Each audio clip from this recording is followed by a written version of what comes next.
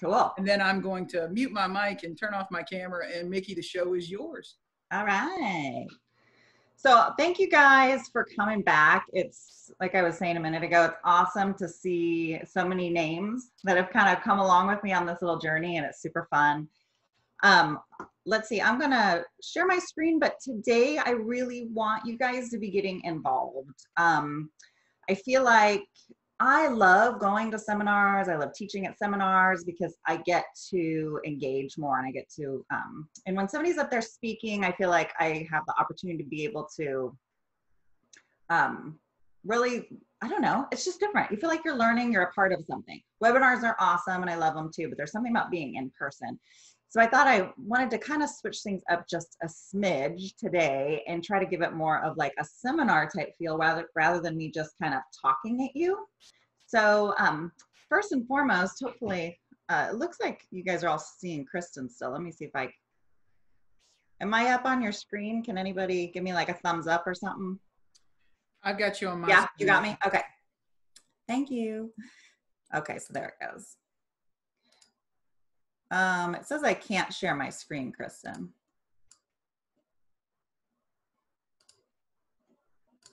All right, so let me give her a minute to switch that over, and then I'll just talk about myself. So I'm Mickey with Mickey Woods Marketing, and originally I owned my own shop, and I did that for a little over 4 years. The recession had hit, and so I really struggled to hang on. And my biggest thing that we're going to talk about today, why I really understand where you guys are coming from, is when that recession hit and when I had a lot less vehicles coming in the shop, it was a tricky time. Plus I had Fix, who was really ramping up at the time, and they had brought on a shop down the way. So now all these insurance companies that A, I had contracts with, or B, was trying to get new work on and become signed on as a DRP. I was really struggling because the Fix guys just rolled in and they just got them. And I, of course, was pissed because I had been working a long time to try to get these contracts. And they just waltzed right in. So I get it where you guys are coming from. We're trying to right now just make the best of what we've got, but it's difficult. A, we got coronavirus, and then B, we've got these consolidators, right? So here's a picture of my shop, and it's so funny. It's been so long since I've seen a picture of my shop. When I looked at it just over the weekend, when I was kind of putting this together, I was like, wow, it really just looks like a box of bricks. But you know, when it's your shop, you love that thing. It's your baby. It's a piece of you. And you know, I just really loved having my shop. I loved everything about it. And as you can see there, I had 7 lines of vehicles. I worked with Casa de Cadillac dealership, and they had all these lines that they were selling. And I was the body shop for all of them, plus some insurance companies. Now during the recession, they decided to go open up their own shop. So that pulled a lot of my work. Plus, like I was saying, then we had Fix, who had opened up, and they were getting a lot of DRP work. And then on top of it, Caliber was sniffing around. So it was really a time of survival. And what am I going to do to just keep my doors open and be paying my guys, be paying my staff? It was stressful. It was hard. And I learned a lot. So all those dealership contracts, even though I was their shop, I was literally, so Casa de Cadillac, I was Casa Automotive Group Body Shop. Even though I was their shop, there was no certifications back then. I had to fight to get those riders to be sending me work. So we're going to talk a lot about the relationship and how important that is in marketing your shops. So then after, unfortunately, I had to let my shop go because with the recession and the MSOs coming, there were just so many different things going on. I ended up going and working full-time for Valley Motor Center Auto Body in Van Nuys. And for them, I got to, instead of wearing 15 bazillion hats that you wear as an owner, I was able to just wear a marketing, sales, advertising hat, mainly marketing. So then I was able to do a lot of events, focus on the website and social media, branding, working with agents, trying to help them bring in new insurance contracts and all that kind of fun stuff. And then after working for Valley Motor Center about 5 years, the owner, Marge, passed away, and then I decided to go independent. So when I went independent, I was able to work with shops all across the country, which is what I've been doing since, and it's been amazing. And then about a year and a half ago, I started writing for Body Shop Business Magazine. So this has been such a fun thing to do. And I think actually somebody from Body Shop Business Magazine is on the line today. I let him know I was doing a webinar. This has just been such a blessing, and I'm so excited to be able to do this. This was the March 2019 cover story, I believe, which was competing against the big boys. How to thrive in a consolidating marketplace. So this was a great article. I loved it, and I love to write about it because it's something we're all struggling with. To, in one way, shape, or form, the consolidators are here and they're not going anywhere, and they just keep eating up market share.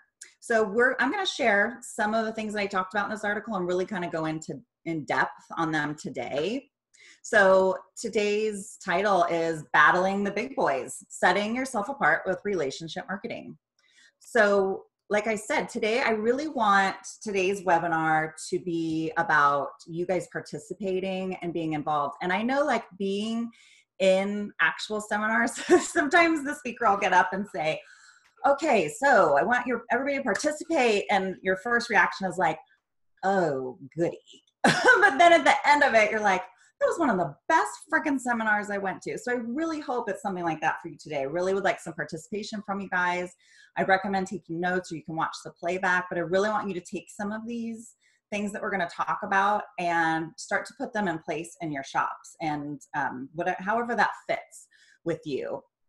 So right out of the gate, I'm just going to ask you guys if you can put in the chat box, and I'll pull up the chat when we start chatting, or maybe I can't. I don't know. We'll see. If not, then Kristen can read them. But I'd like for you guys to put in the chat, what do you guys think the MSOs and the consolidators are doing really well? We know they do. We all do some things really great and some things not so great. For the consolidators and the MSOs, what are they doing really well that you can just see? Anything.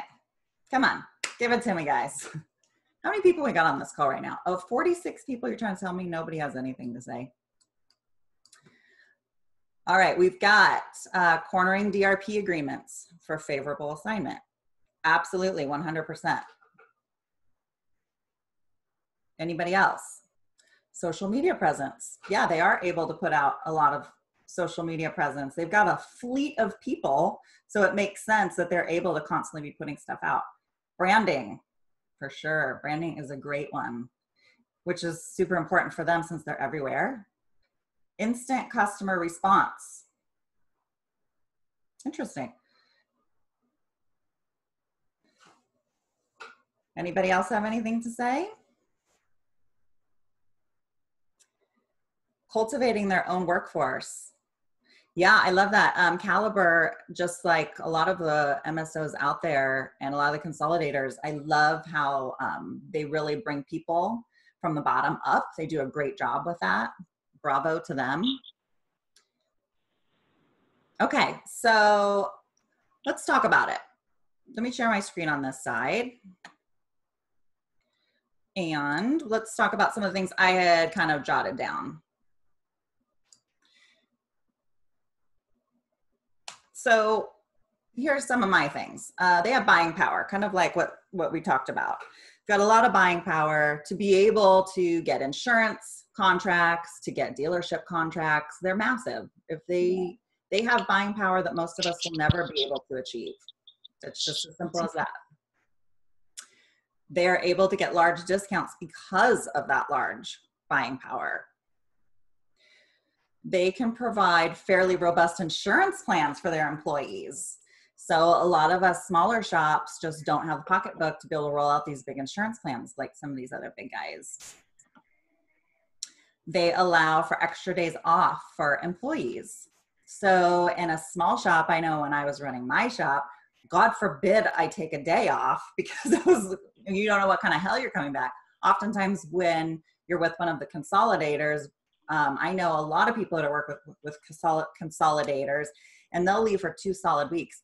I will tell you, when I owned my shop and even just working as a manager in a shop, I never got more than a few days off. 2 weeks straight. You gotta be kidding me. And then like we talked about upward movement, they're able to move upward. Now let's talk about what they're not doing well. So can you guys share with me what you don't think they're doing well? And this is going to be really important because what most consolidators are not doing well, the independents can take advantage of because we're small. So let's take a look and see what you guys think about what they're not doing well. And I know that you have a lot of things you don't think they're doing well. So go ahead and share them. What you got for me? Repair quality, consistency, for sure. I hear this kind of stuff all the time. Quality control, customer education, yep. Protecting consumers, definitely. Customer experience, yeah. They're not making money well. Don't let them hear you say that. OEM procedures, that's an awesome one. I didn't think about that one, but you're right. Yeah, these are awesome, you guys. Thank you for participating with us. You're right. And it's easy for us to kind of see what they're doing and identify what they're not doing very well because we think, God, if I was that big, I would do, you know, demanding big discounts and delaying payment. I've dealt with that to some degree with my dealerships. So I have an interesting perspective because I get to work not only with my shops, with people like you guys out there, but I also work with the community. I work with agents, I work with dealerships, I work with the OEs, I work with everybody on all different ends of this body shop process. So I get to hear all kinds of different things. And I'm friends with people in all the different areas. So I'm not talking about consolidators, like there's some bad, terrible thing. There's a lot of great things about them. Kudos to them. They keep thriving and they keep doing well. Kudos to them. But as independents, there are a lot of things that big guys just can't do. And then I think we had one more, which was no decision maker relationship with the partners. So let's go back and chit chat about what I had on here. So the biggest complaints and weaknesses that I'm hearing on my side are kind of twofold. With dealers, kind of, again, what we were just kind of talking about, my dealers are saying that they're overpromising. Now, because they have so many shops, they can promise bulk, which the dealerships love because for them, it's like, ooh, numbers. You can push all these people over for service and it'll increase my service numbers and then you'll be buying all of these parts. So on the dealer side, we've got some overpromising that's not coming through. And then on the consumer side, mainly across the board, we have a lack of quality. Those are the biggest complaints. Not that they're not doing other things well, like we just talked about, but these are the biggest ones that I hear. Then we've got the main issue. So the main issue is they can't connect. And what I think that the last comment I read kind of was speaking on is they can't connect on the same level that independents can connect on, which of course they can't. They're huge. They're massive. The level of what they got going on is completely different than what we've got going on. So there are four main relations. Oh, and I got more on this. They can't create the same level of relationships, like I was just saying, that with their customers, their partners, dealers and agents, or their prospectives, which would be the community. So there are four main relationship steps where I think there's a breakdown occurring for MSOs and consolidators. And again, it revolves around relationships. So we're going to talk a little bit about those different steps. So relationship step number one is slow down and win over your customer. The customer is the first relationship step. It's just like a chain of anything. You know how it is in your own town when you have your favorite restaurant that you like to go to, and all of a sudden they get bought out by like a Chili's or something like that, it just changes. It's different. What did you used to get before when it was independently owned? When it was a small kind of mom and pop deal, it was totally different. You got individualized attention. You felt special. There weren't a lot of problems falling through the cracks because the owners were super involved.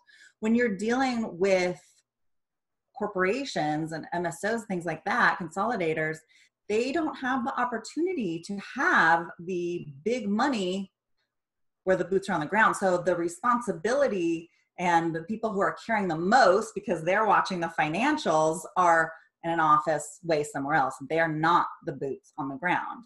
So oftentimes when we're talking about these consolidators, they and customers, they're oftentimes feeling processed because these consolidators have very strict rules and SOPs that they have to follow, understandably so. So another portion that I wanted you guys to kind of chime in on is when it comes to your customer, because this is going to be a number one important, connecting with your customer. How do you feel like you're winning over your customer? What are you doing? And this again is going to be a great help to other people on the call. What are you doing to win over your customer? If you guys can share in the chat box, I'll read some of these if you could pop some of those up.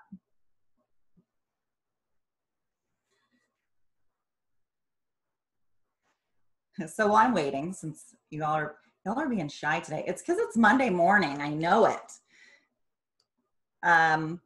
Educational interactions, awesome. Educating your customer, helping them understand the process, the repairs, for sure. And that goes back to feeling processed. If our guests are feeling processed, they're not feeling connected to. If we're walking them through things and talking them through it, it really helps to make the connection that we care. And that's so, so, so important. Awesome. So from guests, we hold their hands, listen to their needs. Amazing. Especially in light of what we have going on right now. People are super like needy. They're much more sensitive. Everybody's emotions are raw right now. And if we can hold people's hands and listen to their concerns right out of the gate, they know that they're not just coming to a place that wants to take their money and kind of just, okay, great, I'll call you when it's done, bye, and on to the next one. We really care about them. And that will go, that customer relationship, again, it's building a relationship, will go deeper. And we talked about like devotion and loyalty on another one of my webinars. This is huge for that. Let's see, transparency. Awesome. I love transparency, and I love just being honest about what you got going on. If you've got a little hiccup in the shop and things slow down, I think with transparency comes communication. And with our smaller shops, we have the opportunity to be able to just be communicating. Totally different than some of the bigger guys. John, educating consumers on the importance of OEM-driven repairs using OEM manuals. Thank you for this. So this goes back to another one of our webinars where we talk about informing our customers, informing our guests, keeping them in the loop, not just talking at them, but communicating with them. And these are a lot of the ideas that I had written down, communicating more and during each step. So it's not just they're getting the text updates, you're actually reaching out to them more, communicating with them more, going back to, I love how we hold their hands, listen to their needs. That's such a powerful statement. Thank you for sharing that.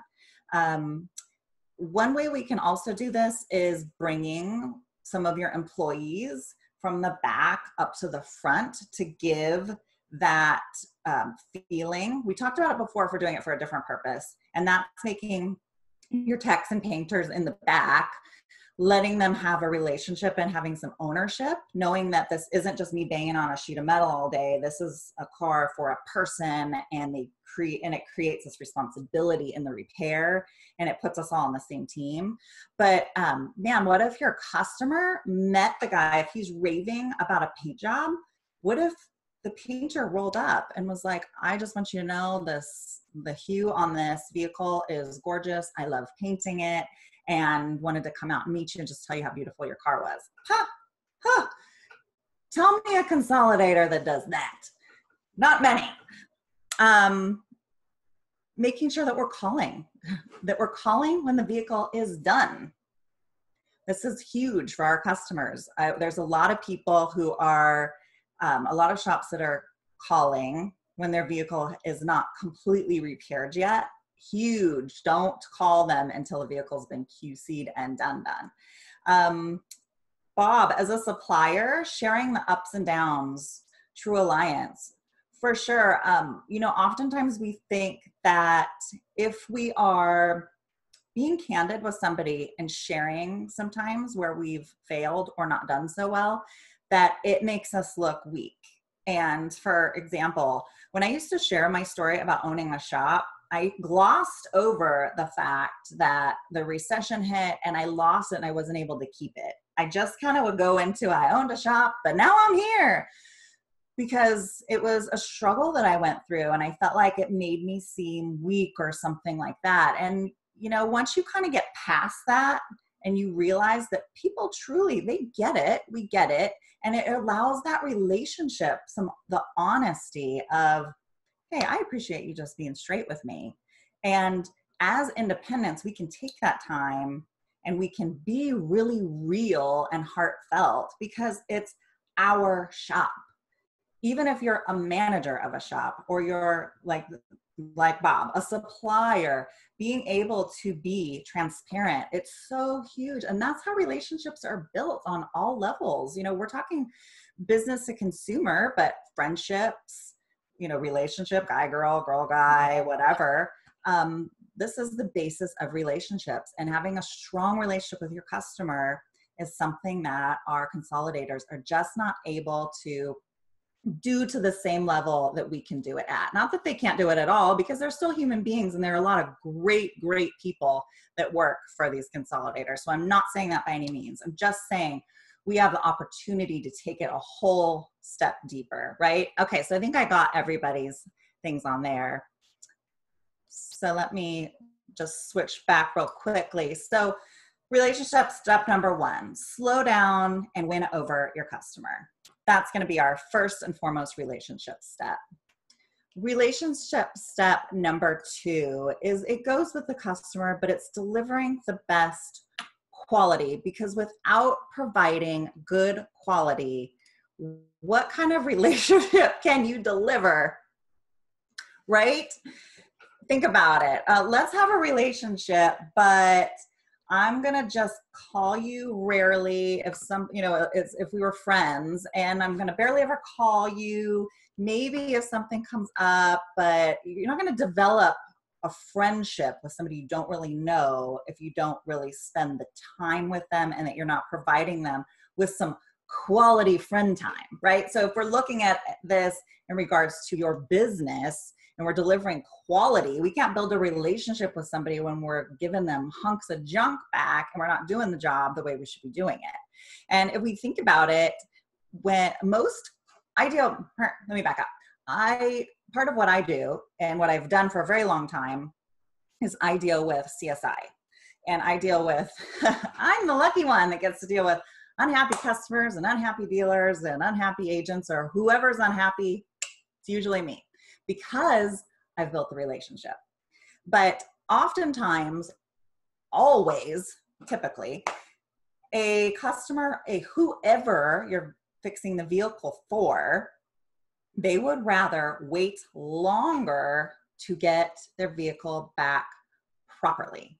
Your dealership, your customer, take your time, fix it right. Don't call me because you're trying to rush it through to get my car back quickly. Get it done. Take the time. There are a lot of Yelp reviews that I read for my clients and Google reviews. Took a little bit longer than expected. Worth the wait, 100%. We've got the time, and there's no reason why we should not be spending the time to providing the best quality. So let me ask you, so back to our little chat again, what steps has your shop put into place to help improve your QC? What are you guys doing to improve your quality control process? Because this is huge, because again, we're talking about places, there are a lot of things that consolidators do really great at, and there are when we just can't touch it. Like I was talking about buying power being a number one. But there are places where the consolidators are really weak. Not terrible all the time, but they're weak, and we have the opportunity to be stronger. And this is one huge, huge thing. So when it comes to quality, which is part of the relationship, what are you guys doing to be able to improve the quality that your shop's putting out? I will tell you again, when it goes back to reviews, and looking at reviews and hearing people talk about Calibers is like we talked about before, it's the quality of the stuff that's coming out. They're busy, they're pumping things through. And if the quality is not that great, I think they're just rolling it anyway and just closing their eyes and holding their breath. So what's something that you guys are doing for quality control? You've got to be doing something. Please tell me you're doing something. Quality control, what are you doing? What steps has your shop put into place? Now, I know my busier shops, all right, you guys aren't going to talk. That's fine. I'll keep talking. When you have a busier shop, your quality control is going to suffer to some degree. It's almost like having a little leak in a pipe. And if you're just running a little bit of water through that pipe, you don't really know that there's a leak, or it's some little pinpoint leak and it just really is nothing. When you start pushing water, more water, and turning up the water, all of a sudden that small little pinpoint leak is now spraying. So the issue that you had before is now magnified. And that's one thing with QC that I often see is when my shops are slower, they're doing great. But the second they start picking up, holy quality control issues, right? So in process, QC is required. You can't wait till delivery is what Kristen shared. I totally agree with this. Because if you think about it, we're waiting till delivery. And there are a lot of shops that I see do this. They wait till the vehicle's done. And then the rider will go out. They're like, oh, car's done, call the customer. The rider happens to pass by it on his way to the back lot or whatever. And all of a sudden they're like, oh crap. Somebody's, Mr. Smith is coming to pick that car up today. I can totally see that this vehicle, the fender or whatever was not blended properly. This thing's got to go back into paint. Did they not? Oh my God. Or your QC guy, he just looks at it at the end. There's no QC going through the process to stop something when a problem happens right away. Big, big problem. So who's going to be in charge of that? You've got to decide in your shop. Is it your production manager? I feel like our tech should have their own quality control that they should be doing, but don't get me started on that. But yes, definitely there needs to be quality control going through every level. Anybody else have anything they wanted to share? Now, one thing that, while I'm waiting, I'll keep talking, that the consolidators are doing is oftentimes they are sending out, because of typically like insurance contracts or whatever, their customers are getting some type of follow-up email and things like that. Like we talked about before, you guys are just gonna have to watch all my last webinars because we got so much good stuff. I wish I could just fit it all into one. But one thing we talked more about that I'll just touch on briefly is having a way to follow up after the repair, because sometimes you don't know somebody's not happy, but they leave anyway. And it happens way more often. What was that slide that I was showing? I think it was like 1 in 26 people complain in person. It's when they leave that they're upset and they don't tell anybody. So how are we following up with those people? That's going to be big quality control. And I think Caliber, those kinds of guys are doing those types of things, but how much of it are they doing? Are they following up on it? I recommend, since you all aren't going to share, I'm going to tell you my recommendations. For quality control, I do recommend that somebody be a QC person. I do think QC is necessary throughout the process, and that QC person should be following the vehicles and going into the different departments and working closely with your production manager on these issues. And then also at the end of the vehicle, they are looking it over with a fine-tooth comb after each process. And depending on the size of your shop, this is going to have to have different versions of how this looks, but something like that. because quality is the biggest issue that customers have with these consolidators. So it's something that y'all are being quiet on, but it's something that you really need to be thinking on, and you should probably be writing down notes. However you're doing it, it could always be done better. It can always be done better. Your reviews on your Yelps and your Googles are typically going to be negative because of your quality, right? So anyway, go ahead, keep being shy. That's fine. So let's talk about the next relationship step. And that brings us into, from quality, we go into relationship step number 3. And that's going to be connecting with your partners regularly and letting them know that you appreciate them. This is big, big, big, big.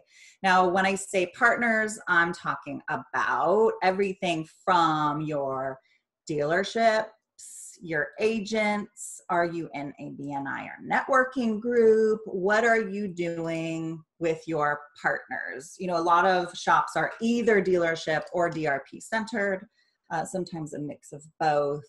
But as we know from before, when we did a statistics, most shops, most people on this call, you guys are not sourcing your customers, meaning you're not asking where they came from. So it's important to develop a relationship from with your biggest referrals sources, right? If you've got a handful of people out there that are referring a ton of vehicles to your shop, you need to be focusing on those people to create those relationships. Super important. But how do you know who they are? Or sometimes you think you know who they are, but do you? Chris and I were joking around before, you don't know what you don't know. Seriously, if you can find a way to source and drill down when a customer comes in, when a guest comes in, to find out where they're coming from. So a lot of reasons why this is going to be great, but this is going to really help you, this relationship step, because people like to feel appreciated. So if you guys want to stop being shy now, you can share in your chat box of what you guys are doing to let your partners know that you appreciate them. What are you doing for your agents? What are you doing for your dealers? Anybody want to share?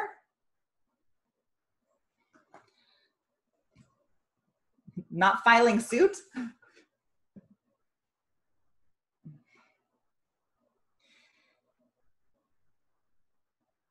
Okay, so if anybody else wants to share anything, feel free. I would love to hear what you guys are doing. And if you're not doing anything, then you definitely need to be taking notes, because you should be. So when I worked at Valley Motor Center, we did something really cool there. Oh, good. We had somebody say something. Thank you, Vision Collision. We try to stop by, maybe bring drinks, Gatorade in the summer, mostly stopping by, talking, thanking, appreciating. Yes, yes, yes, yes, yes, yes, yes.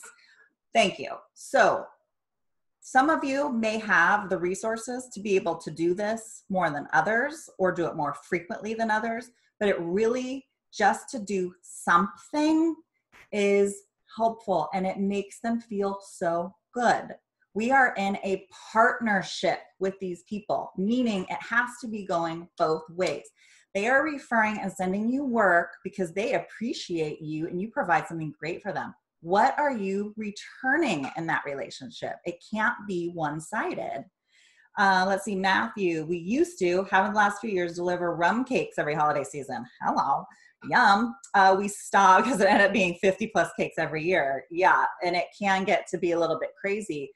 But I bet you that they remember when you used to bring those rum cakes. And I bet you they were stoked when you brought them, because they love to freaking be fed. I'm telling you, I don't care who it is. When I walk in with food, I'm the most important person in that building. That's what makes me so famous, because I always bring food everywhere I go for people. They love it. That's great. What I was going back to at Valley Motor Center, something that we used to do is we used to track the agents. So here's an interesting idea for you guys. So I think it was State Farm. When the State Farm assignment would come through, some of your assignments come through and they don't have your agent's name. And I don't know, I have to look. I don't know now if they still do or not. I'm assuming so. But I could get, anytime a State Farm assignment would come in, I'd print out a copy for myself. and I would look through and see all the agents on all the assignments. Now, that guest got into an accident. Did they call their agent every time and the agent sent them over? No, they sure didn't. But I acted like they did. So what I would do is I had a typed note, pre-typed note, like a template on my Word document, but I would go in and adjust the name, the vehicle, thank you for sending Mrs. Smith over with her Toyota Corolla. She was recently in an accident. Because she was recently in an accident, I just want you to know that we're doing everything possible to make sure the process is smooth and, just whatever. Thanks again, Mickey and the team at Valley Motor Center. And I would personally sign every letter, like paper letter, folks. Yes, not an email, paper letter. And I did this once a week, and I just do them in bulk. And granted, this was a big shop, so we were doing a lot, and we were getting a lot of State Farm assignments. But I would send those letters out, and you'd be shocked how well those went over. They loved getting them. They loved the appreciation. But here's the kicker. Most of them didn't even know that client of theirs had been in an accident. So then I would follow up, because I was also going out and visiting agents. I would go out and visit agents, and I'd bring them like bagels or donuts or whatever, and just go by and say hi with notepads and cookies, whatever. And so then I'd go in, but I'd have my list of somebody that had recently been in the shop. Who knows if they were sent there by that agent? I don't know. And I'd walk in and say, hey, and reintroduce myself like always, just in case they didn't remember me. And just say, I hope you got my note. Just want to say thanks again for all your referrals. Now, this agent may not have been referring a single vehicle. I don't know. At that point in time, Valley Motor Center was not sourcing as well as it should have been. So I don't know exactly where these were coming from. But I do know that every agent that I was visiting was not referring a bunch of work, because they don't all. And you've got the call center involved and all that kind of jazz. But I would act like they did it, and they were referring a lot, and I was super appreciative of it. And they would leave, and they were like, oh, wow. Okay, thanks. Yeah, well, I'm going to do my best to keep referring over to you guys. Thank you. They felt really special. And guess what? The amount of referrals, the amount of State Farm claims started going up when I started doing that. So it's incredible. So you don't always have to know where your work's coming from. If you know you're getting some work there, act like it's a lot, because then you'll probably end up getting a lot. And then the service writers, just like, who was it? Vision Collision was talking about going out and visiting them. Even if it's just stopping by to say hi, checking in, showing your face. And like I said, they love to be fed. Your partners love to be fed. So when I do a dealership lunch, because at a dealership, especially right now with our certifications and everything are going on, if you do a luncheon for them because they've been referring, or you just got started with them and it's kind of an introductory lunch, and you have some of your employees from your shop go, and you have a taco truck or an In-N-Out truck or whatever it is you want to do, just to say, hey, thank you. Thank you. How far does that go? That's incredible. You are going to develop that relationship on such a deeper level.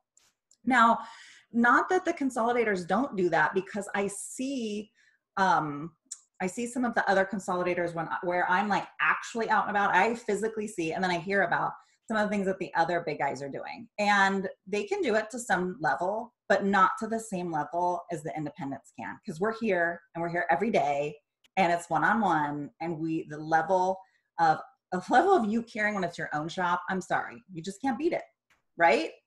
And then of course, making sure that you're bringing all your branding and branded materials. And then, like we talked about, dropping off your cards when you're popping by with food for your dealerships or your agents, notepads, pens, all that kind of stuff. Just, hey, thanks for everything. Just thank you. At the dealerships, there are some writers that refer more work than others. And I act as if they all refer a ton, because it helps the ones that aren't referring that much. It gives them the desire to want to refer more. It's an interesting thing, this whole relationship marketing thing. but really it's making that genuine connection. You're genuinely appreciative of them, right? It goes so far. And then making sure your employees feel appreciated goes a long way too. And I feel like that's something for a whole nother webinar, but I did want to point it out. And then we've got another comment here, hats and t-shirts go a long way. Yeah, for sure. Apparel, which is interesting. So a note on this. So as you guys know, I do a lot of, because it's local, Premier Coach, I do dealerships and a lot of their like outside relationship marketing that we're talking about. And so we had hats made. Well, guess what? All the porters at the dealership, I started passing them out to everybody at the dealership, and all the porters are walking around all these dealerships with Premier Coach hats. And eventually management was like, okay, you know, we got to kind of tamp down on this. So then the porters stopped wearing them for a while, and then a little time went by, and the next thing I know, whoop, whoop, I just see them popping up again. So it's pretty funny. They do appreciate it. And so number one, they're appreciating it. And then number two, you're getting your name out there. You're marketing. It's branding, branding, branding, branding, branding, branding, branding, branding. And then let's go on to, unless anybody else has something they want to say, let's go on to relationship step number 4. So number 3 was our partners. And then number 4 we're going to talk about is showing that you care and you're a part of your community, getting involved. So I feel like this is kind of a 4-prong thing here. And 1 and 2, our customers and our quality kind of go hand in hand. But then we've got our agents and dealers, those kinds of things. And then we've got our community partners.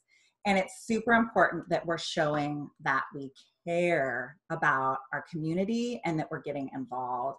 And again, this is something where the MSOs are out there and they're participating to some degree. I've seen them at dealerships holding luncheons on that side of things. And then I've seen them have different things out in the community, getting involved with schools, like some of the bigger schools in the areas and things like that. I'm always noticing, because I'm in marketing, I notice and I take pictures of all kinds of randomness. You can ask my family. I'm like, ooh, that's a cool sign. Picture, which actually more like boop on my phone, picture. And so I feel like, you know, if you can be out there kind of seeing what are they doing, know whatever they're doing, you can take it to another level, right? Okay, let's see. Troy says, I feel like these are Me Too items. These days, most people are doing these. You would think, you would think they are, but they're not. You may be in an area where there are people doing more of these things than others, but I will tell you there are most shops out there, not that they don't want to, but either A, they don't have the time, the finances, or they just don't even know where to begin. So they're actually not. If you aren't doing it, then you're left out. Well, you actually get bumped to the top. So if you're not doing it, then it is kind of an out of sight, out of mind thing, unless they're calling the claim centers, obviously, and then it's up to your Yelp or Google reviews to convert them typically. However, when you walk in with cookies, someone has left muffins. So you're in obviously a much more you're in an area where there's a lot more competition and more people are doing these things. So like Fix, there's a lot of Fix shops that will go out and do like waters and cookies and stuff like that. So they do get stuff, but does that mean that you shouldn't be? Does that mean that you shouldn't be spending the extra time with these people? It's not a me too. It's just forget them, focus on me, have a relationship with me and my shop, because I care about you and you get to know them on that extra level, right? So when we're talking about getting involved in your community, like I said, the MSOs and the big guys, they're doing it, but they can only scratch the surface. So let's see if anybody has anything to say about how you guys are participating in your community right now, like schools, involved in, you know, events, big events, maybe like street fairs and that kind of stuff. Is anybody doing anything like that? Are you guys seeing good results with that? And again, this isn't because you wouldn't want to. Sometimes you just really didn't think about it that much. But these are all ways to develop the relationship component of this. Pet marketing. I love it, Kristen.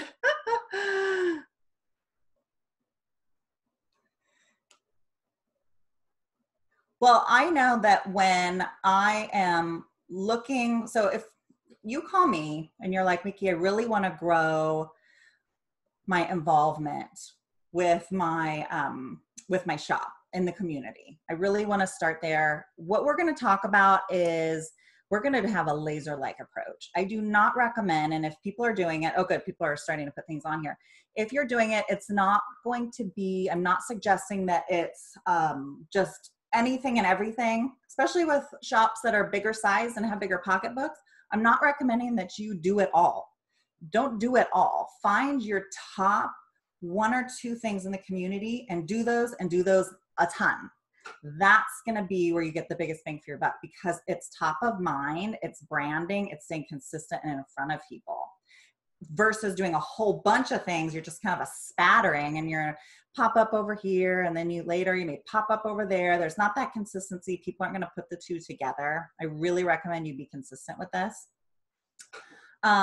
Okay, Kristen said dog walks, PetSmart puppy training, show up and speak to dog safety and vehicles. Oh, I love that. That's one of those where I wish I would have come up with it.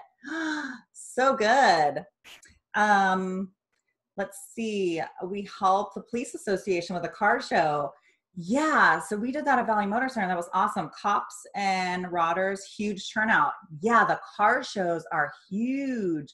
So you can do, God, I wish I would have had a picture to show you guys of a booth we used to do at Valley Motor Center, and dang, the turnout for those car shows can be insane, especially when they're put together with a police association and that kind of stuff. So awesome. Thank you, Oscar. TJ7504, supporting local vocational school activities. That's awesome too, because then you're also able to be marketing. We've got another one, seeing a lot of shops being involved or sponsoring kids sports, Little League, softball, soccer. Yeah, so that's kind of what I'm thinking also. There's a lot of sporting events that go on, and a lot of schools. There's a lot of opportunity. And again, you kind of got to pick where you think you can do a lot, where you can just kind of go ham. You start out with a couple things and you eventually ramp up. So at Valley Motor Center, there were 2 Chamber of Commerces in the area. There was the Chamber of Commerce of Sherman Oaks, brain fart, and then of Encino. So they both were local to Valley Motor Center. So I started attending both just to kind of try them out and test the waters for both of them. And the Sherman Oaks Chamber of Commerce ended up being the one where I really felt like I connected with people. People seemed to be more interested. It's a vibe. It's a vibe thing, right? So you got to figure out where you're kind of jiving with people. Well, it felt like it was the Sherman Oaks Chamber. So we kept our sponsorship or our participation with the Encino in terms of actually being like a member, but not participating a ton. But the Sherman Oaks Chamber, then I started going to a lunch. Actually, let me show you a picture. So when I talk about getting involved with something, like get involved. If you're gonna do it, be committed, do something. If it's a chamber, go every month. Before I show you a picture, let me just read these. There's one more that I really liked here from Bob. Be at every career fair, high school and college. Again, it's gonna be how many your staffing, what it looks like, what you can get out to and what you can do. But I love this. So a career fair, you're not only participating in the community, but you're also marketing your shop. This is actually a great one, trying to get some employees for your shop, especially with the shift we've got going on with employment right now. And y'all know what I'm talking about on that. So let me just show you a quick picture. At Valley Motor Center, we did, actually, I'm gonna show you this one first. This is one of the sporting events, like somebody was talking about sporting events. So this is a picture, like I was telling you guys, I'm always taking pictures. So this was my son's baseball field, and I saw that the Caliber locally had partnered up with a State Farm agent and did a banner. And I was like, oh, a banner, okay. Caliber, throwing something out there. But what else are they doing? They just don't have the boots on the ground. Kudos to them for partnering up with a State Farm agent. Super smart marketing, because that agent is going to be more boots on the ground, because that's his business. Caliber, on the other hand, it's going to kind of get left at putting the banner up. They're not attending those games, chances are. The owner of Caliber is not attending that game. Maybe a manager or something, but again, it's just going to be different. Then when we talk about getting involved in chambers, so not like, hey, look at me. I just want you to show you when I became a member, well, when Valley Motor Center became a member of the Sherman Oaks Chamber, I went to one lunch every month. I was committed to going to one lunch every month, sometimes a breakfast also to mix it up. I sponsored we, Valley Motor Center sponsored one luncheon every quarter in which I would get up and do a talk about whatever. Obviously, I try to make it automotive related and fun and whatever. And then also we participated in the Sherman Oaks Street Fair. If you guys are familiar with the Sherman Oaks Street Fair, it's like, it was at the time like 80,000 people. Now it's up to like 100, our last street fair was like 100,000 people attended. Crazy. But we did it every year for 5 years. So it was a big deal and people knew they could find us there. And look at that branding on that booth. Hello. So then they asked me to start emceeing events and speaking at all kinds of other functions. But I wasn't Mickey. I was Mickey with Valley Motor Center. Everybody knew me, Mickey Valley Motor Center, Mickey Valley Motor Center. They saw me, they thought Valley Motor Center. So think about it. If you're going to do like a chamber, if you're going to get involved with a school, pick a school or something that you've got around you that's local, where you can be focused on and do it a lot there. Whatever you're going to do, dive in. So maybe you're an owner and your own child goes to a school. Well, start sponsoring events, start attending the events, wear your own shirt. It may seem silly, but go represent yourself. Show people that you're more than just, I'm here to take your money, that I'm part of this community.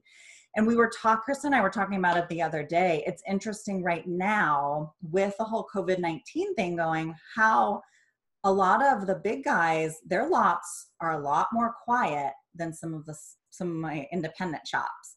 Most of my independent shops are still kind of trucking along. Obviously, we've had a dip in business, but why do you think that is? I think a lot of it, I know a lot of it is due to relationship marketing. Number one, with your dealers, with your agents, and then also with your community. And then you've got your past customers that have already come in that are devoted and they know you. If you've built that relationship, they're back. So this is huge, huge, right? This is a component that we really cannot be forgetting about in our business. And it's not, this may not be the exciting, let's talk about proper estimating, the new ADAS tools and all this other kind of stuff and calibration that we need to do for the proper functioning of our business. But if we're talking about growth and sustainability for our body shops, this relationship topic is huge. And I hope today I gave you guys some things to think about. I hope I challenged you to maybe think outside the box, think of some other things that you can be doing in all different aspects. I appreciate you guys for participating with me and stepping out of the box a little bit. Again, I'm Mickey with Mickey Woods Marketing, and my mantra is a goal without a plan is just a wish.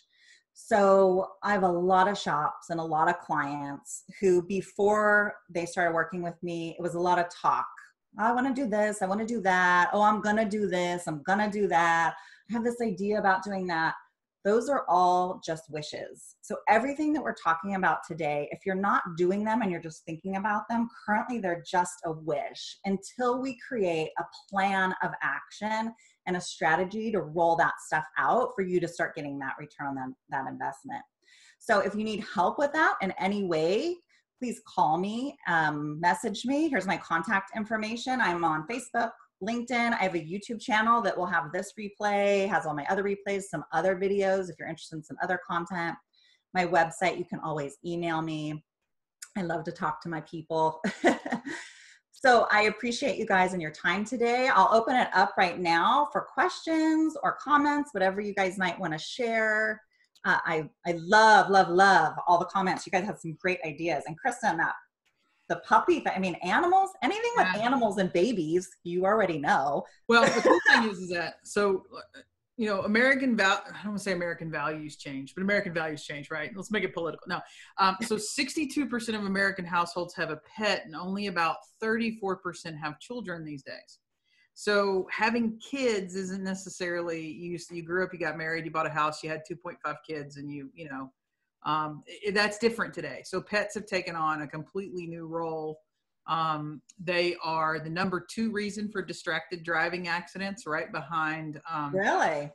So AAA has an entire website dedicated to pet distracted driving. Progressive used to have one too. And then Progressive was, and I haven't researched it in a while, but for a long time, Progressive was the only insurance company that offered injury coverage to pets if they were injured in a car accident. So Wow. pets are awesome. And there's so many cool events, whether it's like a dog walk, whether it's a 3K, 5K kind of dog walk, or Pets on Parade, or going to your PetSmart for the puppy class. And what we used to do is we take a seat out of a minivan. So those Chrysler minivans, those captain's chairs were removable. Yeah. And they had wheels. So we'd wheel them into a PetSmart, and then we would sit there and do demonstrations on like a Saturday for how to install a pet seat belt for your dog. I love it. And then we would do it for the puppy class or whatever. But man, people just loved that. And it had way more ROI than doing car seats. So a lot of people will do safety car seat inspections for babies, but if only 30-something% of households have a kid these days, pet marketing had a huge ROI. So, and it's fun. Who doesn't want to play with puppies? I mean, come on. Exactly. That's what I'm talking about. Well, and most people, they might not have human children. Yeah. They have animal children. Yeah. So people will spend money on doing anything animal related. Yeah.